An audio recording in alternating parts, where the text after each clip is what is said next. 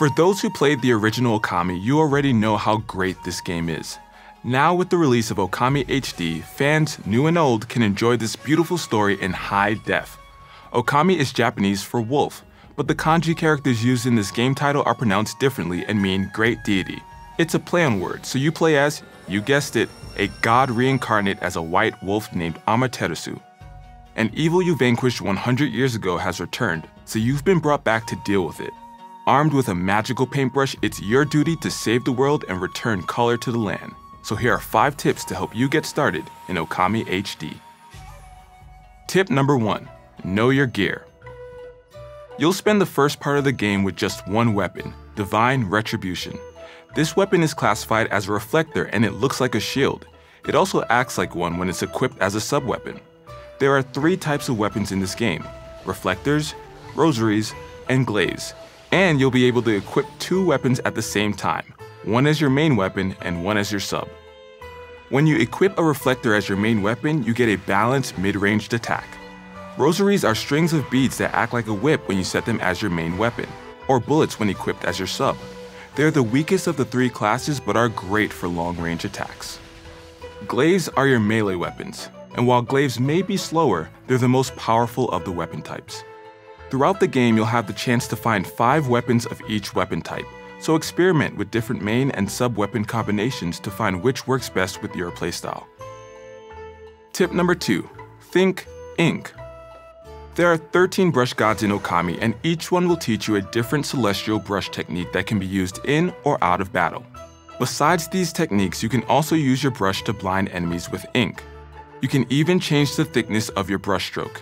Use X for a thin stroke, which is useful for the trickier techniques, or use Y for a thick stroke, which is great for techniques like rejuvenation. Tip number 3. Get that glow. You may occasionally notice glowing spots on the ground. This indicates that something's buried below, so to dig it up, tap Y repeatedly. If the spot is green, this will release a clover in desperate need of some help. Use the bloom brush technique to revive it. If the spot is white, there's likely an item hiding there. Any items you dig up or collect can be found in your fan menu. Consumables are stored in the first tab of the menu under Tools. Items like vases, statues, or jewelry can be found in the fan menu under Treasure Tome and can be sold to merchants for a nice chunk of change. Tip number 4. Devil Gates. These creepy little shacks transport you to a monster lair and initiate a battle. Once you defeat the monsters here, you'll earn some money, but you'll also purify the area, allowing for plants, animals, and other good things to return to the land. Those floating scrolls will initiate a battle too, so if you're not ready to fight, be careful when passing them because they'll chase you down. If you're accidentally pulled into battle, don't worry, there's a way out. Look for a glowing crack in the barrier. Attack it, then jump through it to make your escape. And for tip number 5, we've got some rapid fire tips.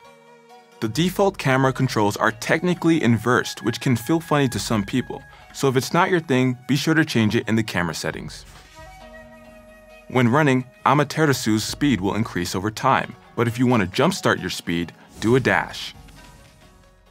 Visit the dojos and fork up the money to learn new techniques as often as you can. These are incredibly useful and will no doubt help you in battle. Praise is earned when you restore nature or feed animals. You can then use praise to increase the power of your divine attributes.